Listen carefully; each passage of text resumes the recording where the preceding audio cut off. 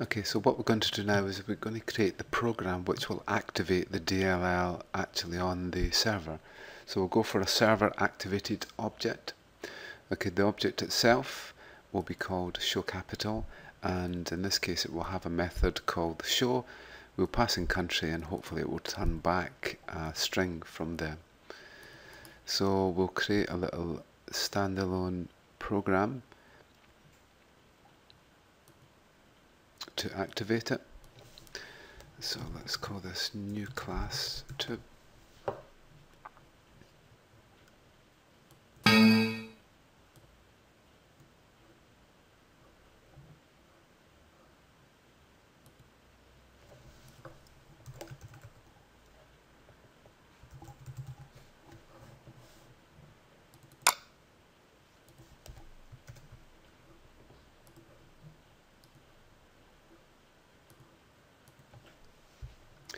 Okay, so the first thing we do is that we add in our references.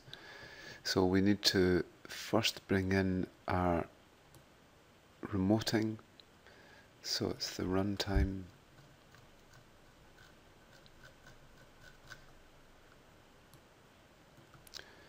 system.runtime.remoting is the DLL that we need. And then we'll add in our recently created DLL.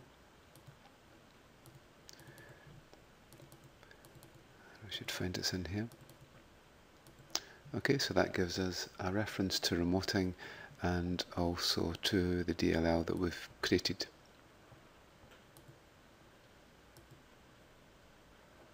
So to save time, what we'll do is we'll just copy and paste.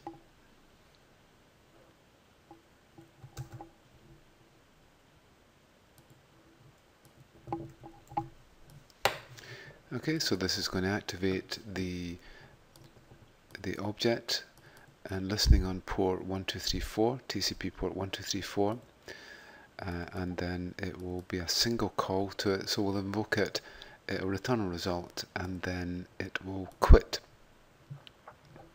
Okay, so maybe if we have a look here, this is what we're doing. Okay, so the server object is here. This is the program we're creating. It will listen on port 1234, and then next what we'll do is we'll create a client and connect to the remoting system through a TCP channel. And this is what's described as a server activated object. Okay, so that's succeeded. So we can run that if we want, but it won't actually do that much because we now need to create the client which will be able to connect to this server.